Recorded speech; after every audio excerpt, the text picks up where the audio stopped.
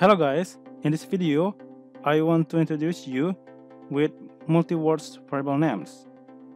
Variable names with more than one word can be difficult to read. There are several techniques you can use to make them more readable.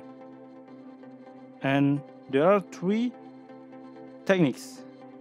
First, camel case. Each word, except the first, starts with a capital letter. Let's go. My variable name.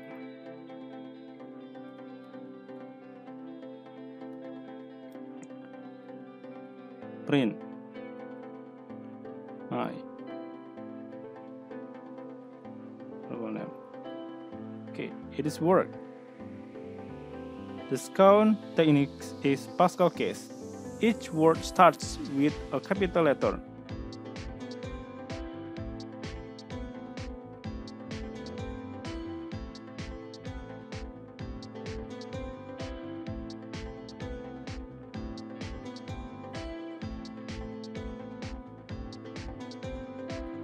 It is word.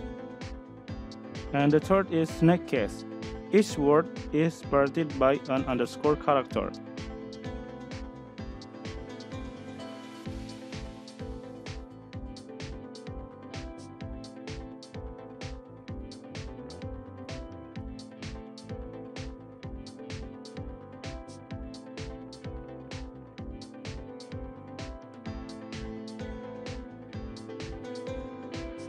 And here's the work too.